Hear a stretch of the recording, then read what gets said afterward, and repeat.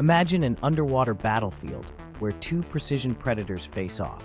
The mantis shrimp, armed with the fastest punch in the animal kingdom, and the archerfish, a marksman that shoots jets of water to hunt. The mantis shrimp's club-like appendage can strike with the speed of a bullet, shattering shells and stunning prey instantly. Its armor is nearly impenetrable, providing incredible defense against attacks. On the other hand, the archerfish's weapon is unparalleled accuracy. It can shoot down targets above water with a carefully calculated spit, adjusting precisely for refraction and distance. In a full-scale war, mantis shrimp would dominate in close quarters, using ambush tactics and overwhelming force to crush opponents.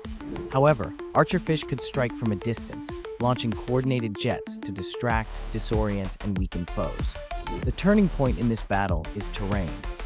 In open water, archerfish could maintain distance and control the fight.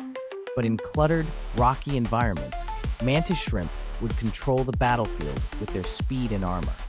Ultimately, the mantis shrimp's raw power combined with its defensive shell gives it the edge, making it the probable victor. Which side do you think would win this underwater war?